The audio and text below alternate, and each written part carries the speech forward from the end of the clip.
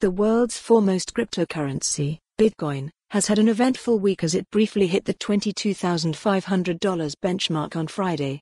The crypto has been having a hard time for the past month, trading below $20,000.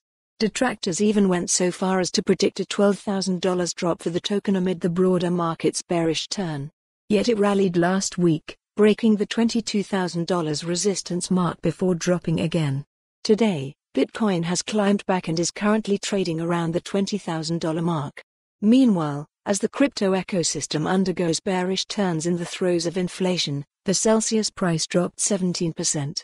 The CEL token had soared by 13% on Sunday only to dip from a $1.70 high to $1.43 on Monday.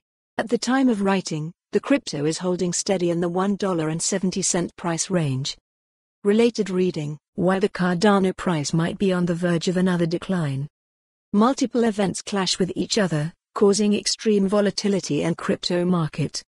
This season is a highly volatile one for the crypto market as several significant events seem to be clashing.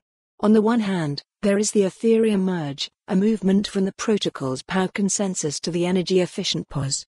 The much-anticipated event has been the subject of much hype and market movements.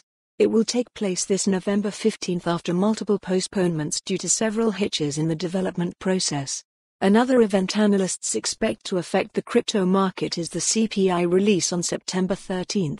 Some have said that CPI, more than the Ethereum merge. Follow the URL for the full article. For more on this story, visit the news article link.